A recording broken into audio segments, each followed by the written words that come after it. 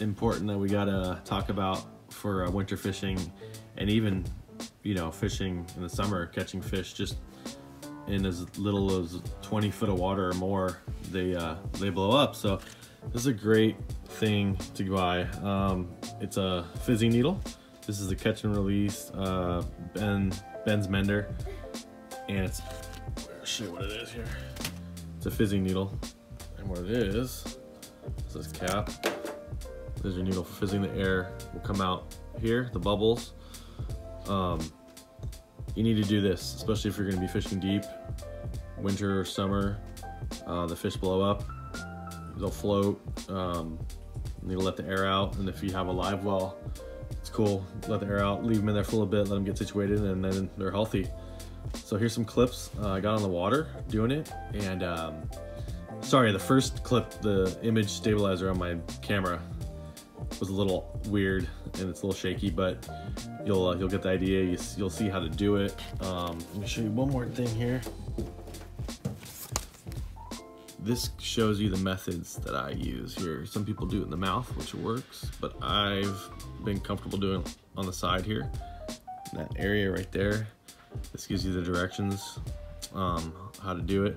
I'll leave a link to this product in the video description, or hit up your local tackle shop, Tackle Express up here in Santa Clarita. It'd be a good one. You can talk to them, they can get you some of these, but if not, you can order online. Now check out these videos. All right guys, we're gonna deflate this fish. It's just got a little bit of air. So what we're gonna do is, it's a little baby. We're gonna see his fin right here.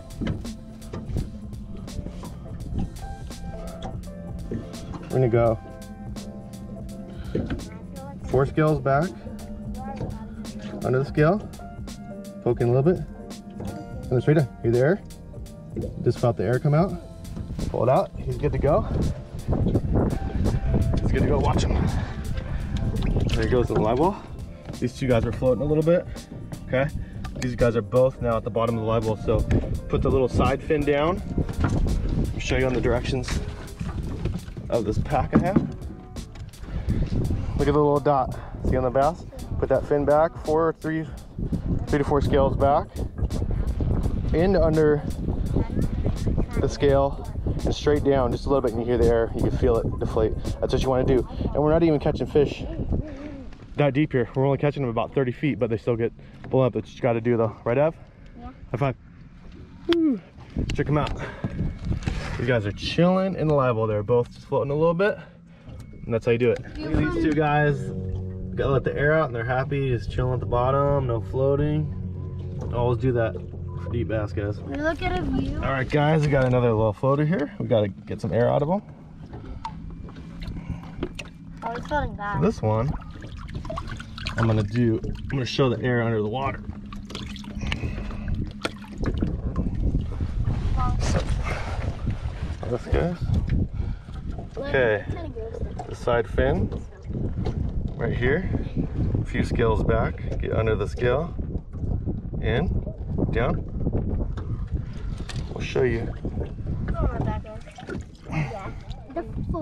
that air, guys. Oh, yeah. Look at the air come out. Gosh, there's so much air.